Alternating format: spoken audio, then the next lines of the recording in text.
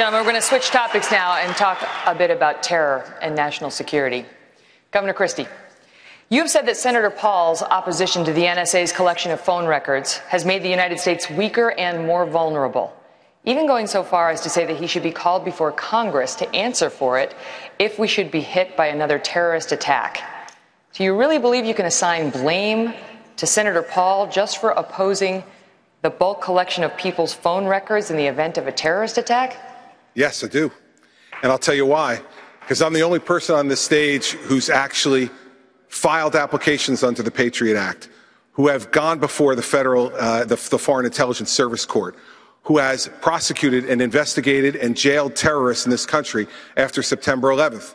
I was appointed U.S. Attorney by President Bush on September 10th, 2001. And the world changed enormously the next day. And it happened in my state. This is not theoretical to me. I went to the funerals. We lost friends of ours in the Trade Center that day. My own wife was 2 blocks from the Trade Center that day at her office, having gone through it that morning. When you actually have to be responsible for doing this, you can do it, and we did it for 7 years in my office, respecting civil liberties and protecting the homeland. And I will make no apologies ever for protecting the lives and the safety of the American people. We have to give more tools to our folks to be able to do that, not fewer, and then trust those people and oversee them to do it the right way. As president, that is exactly what I'll do. Megyn, may I respond? May I respond? Go ahead, sir. I want to collect more records from terrorists, but less records from innocent Americans. The Fourth Amendment was what we fought the revolution over.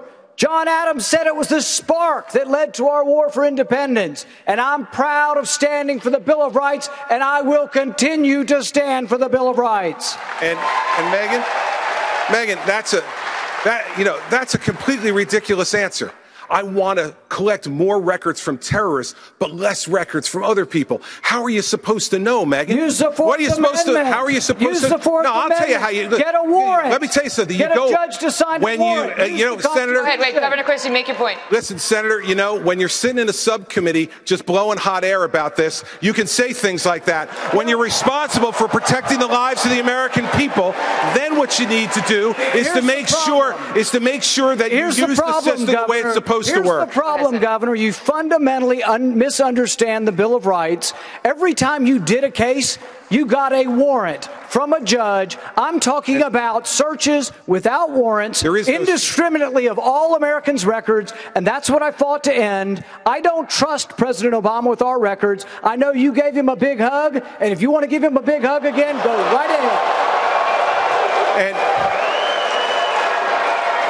Go ahead, Governor.